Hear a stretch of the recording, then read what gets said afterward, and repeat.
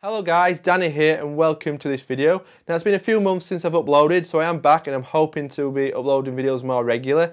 Hopefully you enjoy the videos I've got planned coming up over the next few weeks. Quite varied in sort of content I'll be putting on the channel, obviously technology related, so hopefully there's something there for everyone.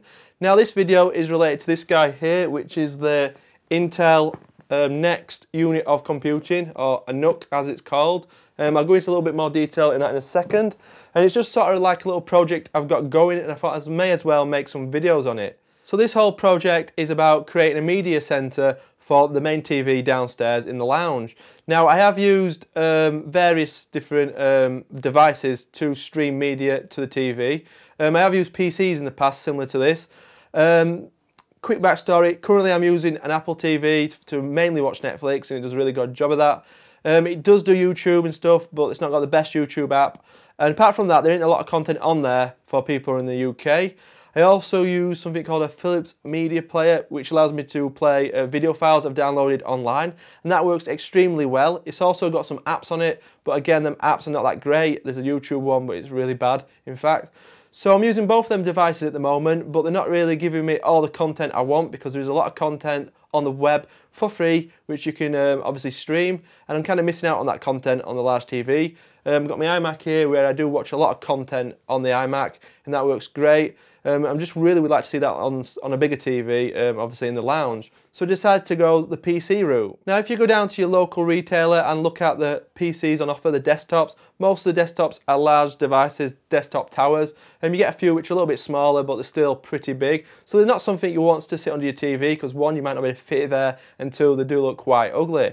So I was looking for something much smaller, and this is where the Intel NUC came into it. So let's take a closer look. So here we have the Intel NUC, and off to the side we've also got some accessory and parts. Because this is a bare bones machine, it doesn't come with everything in the box you'll need to get up and running. You will have to buy some accessories and parts, assuming you've already got them laying around.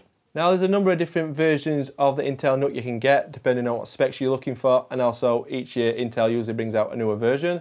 This is a 2013 model, which is a DC3217BY, which has a Core i3 processor with integrated graphics. Now if you wonder what processor it is, it's a Core i3 3217U. In the next video I'll be opening this box up and I'll show you what you get inside, and also I'll be building the NUC. Just so we're clear in this video, you get the case, the motherboard with the Core i3 processor and integrated graphics. Also it's worth mentioning it has 3 USB ports which are 2.0. If you do want USB 3.0, you will have to get one of the newer models of the NUC. It also has HDMI port, which is perfect for connecting to your large TVs. And it also has a Thunderbolt display port, which could be handy for some people. So what I did have to pick up along with that was some RAM. I've gone for an 8GB stick. It should be enough for like a media centre. I'm not going to be doing too much gaming or video editing on it. It's mainly just for streaming HD video. So 8GB should be more than enough. And I've gone for Integral brand. Now I did want Crucial memory, but Integral, I've heard of this brand, so I went for that, and hopefully it'll work out fine. I've also picked up an SSD drive for storage, which is just 128GB. With me just streaming most of the content from the web or from my NAS, I don't really need much storage, so this is more than enough, and hopefully it'll be quite fast, so it'll give me good performance. So they're kind of the two main things you will need, along with a plug. Unfortunately, it comes with a power brick, but it doesn't come with a plug, so I picked up a plug, a couple of quid for that, so no major there, but shame it didn't come in the box.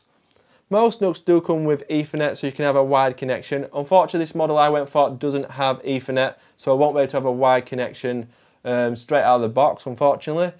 The reason I went for this though, even though it didn't have Ethernet, which I did want, it was a really good price, and it also had the Core i3 processor, which was pretty good.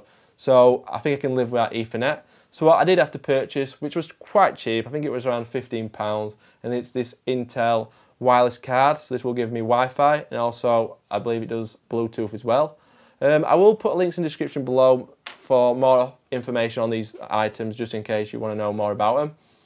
I also picked up this USB Ethernet adapter, so we can have a wired connection through USB. Not sure how good these are, but I thought I'd just give it a go because this was quite cheap as well. Hit around £15, maybe cheaper. So hopefully that will work out fine. In terms of software, we've gone for the Windows 8.1 operating system to run on the machine. Now, I was close to going for Linux just because it's cheap, it's free, and also Linux would be more than capable enough for a media center, but I decided for Windows 8.1 just because I haven't got a Windows machine in the household. So gave that a go, but Linux would have been more than good enough if you want to save some money, in my opinion. And finally, we're going to need to be able to control the NUC, so I've gone for the Logitech K400 wireless touch keyboard.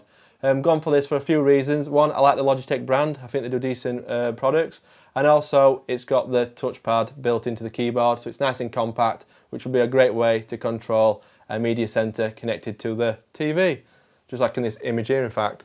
So I'll let you know how I get on with that, and I'll let you know how I get on with Windows and so on once we've built the machine. So there'll probably be quite a few videos in this series. The next video is obviously going to be me building the NUC, as I said earlier. So hopefully you're going to enjoy this series of videos, and I will see you in the next one. Goodbye.